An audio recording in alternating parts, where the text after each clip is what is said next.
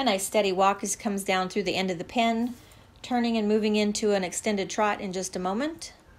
Plus half on that extended or that regular walk. Would like to see just a little more extended movement. A really nice extended trot, staying steady through the reins, and a beautiful downgrade walk into that walk over to the stop and side pass log.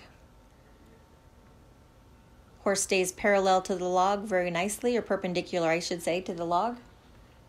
A +1 on that maneuver. Moving right into that steady 2-beat jog, and then upgrading into that very pretty right lead. A +1 on that right lead. Very collected, very balanced. Moving down through the middle, a little more of an extended lope.